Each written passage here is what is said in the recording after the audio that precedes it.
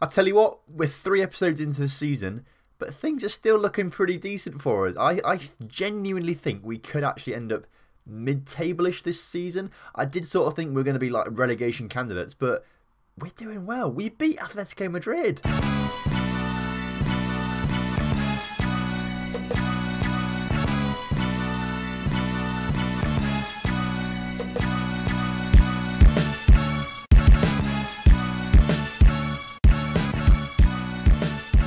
Hello and welcome back to The Real Deal. Today we have got 2 games for you. Real Betis and Althletic Bilbao are coming up in today's episode. I'm really looking forward to it. I think they're both games that we could be winning, especially when we look at some of our recent results. I think they could be games that we may both win. Since you've been last here, things have been pretty decent actually, I've got to say. I say decent, it's been a bit of a mix of things.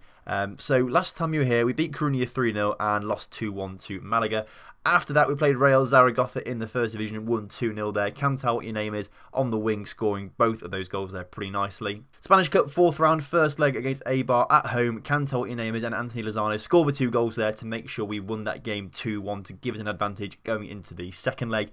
And then we played Atletico Madrid, which is what I was so excited about. We won 2-1. Griezmann scored for them to make them go 1-0 up, but Lozano came and scored 1 in the 71st minute and then 1 in the 91st minute to make sure we picked up a 2-1 win there. Then things have been a little bit iffy since then, I've got to say, but they haven't been bad performances. They've just been unlucky results, I've got to say. We look at this one against Villarreal, a 2-1 loss there. Villarreal were second in the table at the time we played them, so they were better side, I've got to say. Berke Erza did basically just drop one in the back of his net, which is why they scored. So essentially, it should have been 1-1, I think. But you win some, you lose some. Draw some, I suppose, as well, but this one was one we lost. Next up, a 3-2 loss to Barcelona, and while it looks kind of close on the scoreline, we scored right at the start and right at the end. Literally, they were by our only 2 chances of the game. Barcelona had loads of chances, could have scored a few more, I think. But as you can see, they scored all 3 of theirs within 10 minutes of each other. In fact, within 6 minutes of each other. So a big flurry for them. We just switched off for those 10 minutes, I suppose, and we switched on right at the end and right at the beginning of the game. As I say, scoreline was close, but stats nowhere near that. So we probably should have lost that game, really, on reflection. We then played Eibar in the league and lost 1-0, which was a bit unfortunate. They scored late on. It was one of those games where 1 goal was going to win it, and fortunately for Eibar, they got the goals. So unlucky for us there. Another day we would have won that, I suppose. But Cordoba got an injury in that, which was a bit worrying. And then in the game we just played, we played against Eibar once again in the Spanish Cup 4th round, second leg. This time, though, we did manage to get a draw, actually, sorry. But we won the first leg 2-1, so it meant we won overall 3-2. So we go into the 5th round against Valencia. So as you can see, no wins in the last 4, which means we have dropped down the table a little bit, but only to 14th, which, if you told me 14 games into the season or 13 games into the season, you'll be 14th, I'd have taken that. In fact, if we win today, we may actually go up to 11th as all other teams have played, so we could jump up the table a little bit as well. Betis are level on points with us, actually, just below us in the table, so they're a decent side that probably we could be beating. Hopefully the boys will have it in them to turn themselves around and get some better form. So this is the lineup that I'm going to go for this game. Berke is going to be starting in goal. Varela, George, Pinto and Johannesson start at the back. Dorsch, Sansa and Borja Fernandez in the midfield trio. Pastrana on the left and De Thomas on the right, because Cordoba, as I mentioned, already injured, and so did Can't Tell Your Name. Can't Tell Your Name out for another week. Cordoba out for another 2 weeks, so we probably won't see them this episode. So that instead, Pastrana and De Thomas out on the wings, with Lozano starting up front, our top goal scorer with 8 goals so far this season. He's doing pretty well for himself. Right, kickoff is upon us then. Oviedo versus Real Betis, a decent game this, and I'm expecting a decent game as well, I've got to say. I'm expecting end-to-end stuff. I think we're pretty evenly matched.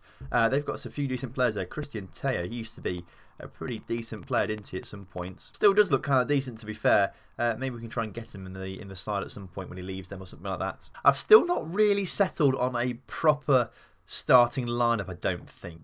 Sort of the wing-back positions, they're sort of the most comfortable, Johannes and Varela, on the grounds that there's no one really as good as them.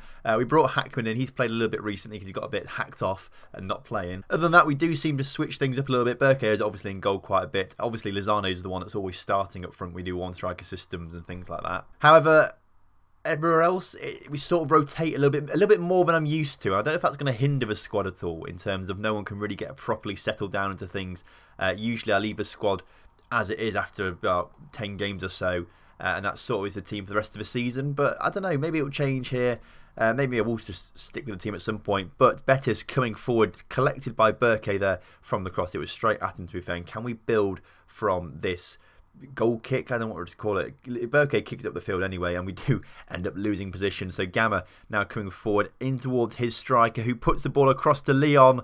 And Sergio Leon has managed to open the scoreline for Betis. And they're away from home as well. I was hoping we'd win this game and sort of take it to them a little bit more, especially as we're at home and it's pretty even. But as it stands right now, Betis 1-0 up. Although Sunset trying to change that. Borja Fernandez, Lozano in towards Raul Thomas, who puts it in the back of the net. Immediate reply. Back on level terms, and at least we weren't behind for too long. Throw in for Betis now, although it does say Real Hispalis that they are. I know this is Real Betis. I think it's just because Sports Interactive and Football Manager don't have a license technically for the Spanish league, so they have to just change the name slightly on some of these teams. They do retain possession though, do Betis, and they're trying to come forward now down this right hand side of the pitch for them. Gamma, who already caused a little bit of trouble earlier on, cuts inside, plays it to Guardado, and Christian Taylor, danger man, we've already identified, coming forward on the ball into their striker once again, and again, they are looking dangerous. I think our old striker at right back.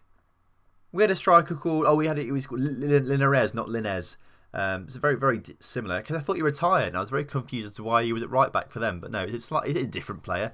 At least I hope it is still. He's not just changed his name. That's Pizzella at centre-back. I feel like we had a Pizzella at Crystal Palace in the Journeyman sale within FM17. I would have to check on that in a sec. But if that's the same Pizzella, he's playing way below his level here at Real Betis, although Real Betis probably should be higher up the table than they actually are right now. I think it is the same one, you know. I genuinely think it is the same one. Yeah, German Pizzella, he's a bit old in this now. We had him at Crystal Palace. Obviously, has never played for Crystal Palace in real life. But, you know, he looks decent player. He was a decent player for me in FM17. So it's good to see him getting on still well at Betis. Hopefully, he didn't score now. I've mentioned his name and checked him out. So a bit of a busy first half there, I think. It's been a little bit cagey, but a lot of chances created for both sides. Just nothing major. Particularly assertively, not happy with the performance out there. They look fired up by that, so I thought it was a bit risky saying that, but they seem to have reacted well. So fingers crossed now we do get into this game and really take it to them in the second half, because we should be doing that at home. I mean, it's still pretty cagey actually, even more cagey actually. Barely any shots in the second half. It was 70 minutes into it now. Nothing is particularly happening in this game. I think we have to change things up a little bit. Raul Thomas apparently played really, really well. And I would bring him up to striker, but we've got no one who can play on the right wing, really. So, Febas is going to come on as an advanced playmaker on support, and then we're going to bring Ruiz on for Borja Fernandez as well as a box-to-box. There are two changes I think we'll make for now. I feel like those two changes in midfield could make a big difference, actually. I think the issue with midfield is right now, everyone is 3.5-star current ability. Like, all 5 players that we've got in midfield, including Dorsch, they're all like 3.5-star current ability, and a lot of them do a 5-star potential as well, or at least like 4.5-star potential. So finding which one is the best to start is a little bit tricky. However, I don't think they've made a huge impact right now. So for these final, it's 5 minutes now, we're going to go to attacking fluid. See if that just makes. I should have gone a little bit earlier actually thinking about it. I should have just looked at the clock and thought, let's go attacking a bit earlier. That's my fault. If it makes a difference, that's fantastic, but I can't really see anything happening. This second half has been highlightless. Nothing has happened in it whatsoever. If we can snatch a late winner, I'll be delighted with it. But as the clock ticks down, it's just not looking likely, is it? As the clock really ticks down now, 10 seconds left in the game, nothing is going to happen. We'll take the draw, I suppose. Betis are a decent side that should be a lot higher at the table. They probably had a poor start to the season, probably now starting to recover a little bit. But it does mean no win in 5 games for us. I'm going to say unlucky wasn't quite our night out there. We're still 14th. We're still 4 points clear of the relegation zone, so it's still pretty good at the moment. However, I really think that should have been the game we should have won. Hopefully then we can come up against Althletic Bilbao in a couple of days' time and really take it to them. We may switch formation just to see if that works a little bit better. Bilbao, a better side than us, sitting 9th in the table right now, but at the same time, maybe this is the formation that we're using against Betis was the right one, or maybe we even go full attacking formation with the diamond. I've not really made it very clear to you. You'll just find out basically what I decide to use, but right now I could use any of them. I mean, a couple of players now sort of looking a bit fresher. Cordoba's not going to play, but Can Tell What Your Name Is may play in this next game. He's looking kind of fit. No, I've not been overly convinced by this formation recently, so I think I think this is a little bit too risky to play against Athletic Bilbao, so we're going to go 5 at the back instead, which is, I suppose, it is a little bit risky.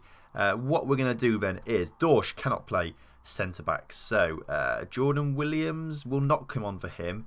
We'll put Williams on the bench anyway. We want to keep Dorsch on. Dorsch can temporarily go into midfield, but I want to bring Katic onto the bench, but then actually onto the pitch instead of Williams. So that's the back line. Varela and Johannesson are fine at wing back, but I think in January, if we're going to use this formation, use it more and more, we do need to bring in 2 players who actually are decent wing backs. And I've got a little short list. It just depends if we have the money or they actually want to join us. That's probably the main issue, the players that have already got scouted out. In that midfield then, it's going to change. Borja Fernandez is going to become that... No, he's not, actually. We're going to leave him as a Mazzala. Gene Ruiz is going to come in to be that ball-winning midfielder. And Febas is going to come in to be attacking playmaker on attack. Lozano can be complete forward on support, whereas Thomas can stay as a trequartista on attack. And I think that is going to be that. I think this is what we're going to play for the Bilbao game. Right, kick-off is upon us then. Bilbao in the red. We're in our classic blue kit. They've actually got a fairly attacking formation. You can sort of see it there. They're playing a 4-3-1-2 formation, quite narrow, so perhaps our wing-backs can make use of that. But I still think this is the best option for us. So first highlight of the game then is coming towards us as a Bilbao man, as a Bilbao man. That was a bit of a tongue twister actually. Oh my goodness, he missed the ball completely. Febas managed to get through on it and went through on goal. Had his first shot saved by Kepa, the goalkeeper, and then his rebound hit the post and was cleared away or went off wherever it was. So a decent little start for us there. Other than that little highlight, it's been a very, very quiet match. Few shots, no highlights. What is going on? I want to see a bit more action in this game. Like, if you watch the England stuff that I did over the weekend, like, there was loads of highlights in that. Literally, Spanish football, there doesn't really seem to be much action. It's all play in the midfield by looks of things. As I say that though, there is a highlight for us now as Ruiz puts the ball over to Varela. Kind of risky, but Varela does win it, and Lozano now with a chance to try and extend the play a little bit. We seem to pass it around the midfield. This is what it probably is most of the time, just passing around the midfield as Lozano gets it off to Ruiz. Borja Fernandez could have got it out wide to Johannesson, but couldn't quite turn around enough, I don't think. Febas now on the ball. Varela gets a sort of crossing out to Borja Fernandez into Raul Thomas, who puts it over. That was the best chance of the game so far, I think, for us, and yet we still haven't taken the lead. It's okay, Tom. Keep calm. We're still doing pretty well in the league. It's our 15th game of the season. We're well above the relegation zone as it stands. I mean, after being like the last game to kick off last week, or last game week, we're now the first one to kick off this week. So it's a little bit weird, but we're still doing pretty well for ourselves. We could move up to 11th today still as things stand, which is pretty decent. Febas now on the ball into Lozano. Lozano, what a save by the goalkeeper there. Lozano should have buried that, but it was saved at the last second. That's our third clear-cut chance there as well, which is a worry. How are we not burying these clear-cut chances? Are we going to rue this mistake, really, if we don't bury those chances? Right then, the first half was good, I've got to say. Stat-wise, it was good. 3 clear-cut chances we probably should have scored. I'm going to go happy with the points out there. Keep it up. Everyone seems pretty happy with that. If we can just carry this momentum through for the rest of the game, I'll be happy with us. I mean, if you look at the stats right now, 10 shots to 4 shots. We are dominating possession. We should be doing better. I say possession, we're dominating the entire thing. Possession as well, 56%, but dominating everything stat-wise. We should be doing better than this. We should be getting a little bit... I'm just a bit annoyed that we're not doing better. Febas not playing well on a 6.3. We're going to bring Sanset on for him instead. He likes to be a deep line playmaker though. We'll put him deep line on support. We may even bring someone in here attacking midfield later on as well. Chance now for potentially Bilbao. The corner, the goal kick rather, went straight to us, and now Borja Fernandez can bring it forward down the right hand side of our attack. Johannesson tries to put a cross in, but collected by Suseta instead. His pass was rubbish though, which is lucky for us because that could have been an easy break for Athletic Bilbao.